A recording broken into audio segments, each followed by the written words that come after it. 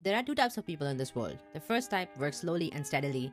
They plan ahead, they chip away at their goals every day, and they make consistent progress over months. And then there's the second type, the burst people.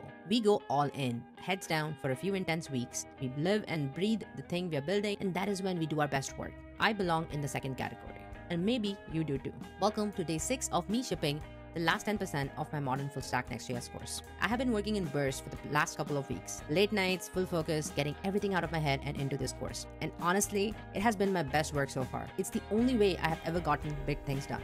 I used to fight this. I remember asking my mentor once, how do I become one of those people who works way in advance, who's super calm, have everything planned out? And he looked at me and said something that really stuck with me. Why are you trying to be someone you're not? That line changed everything for me. Because the truth is, you don't have to work like everyone else. You just have to understand how you work best and then build your systems around it.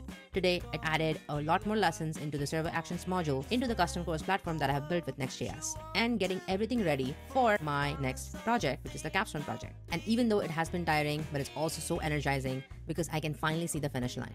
If you're also someone who works in bursts, don't fight it.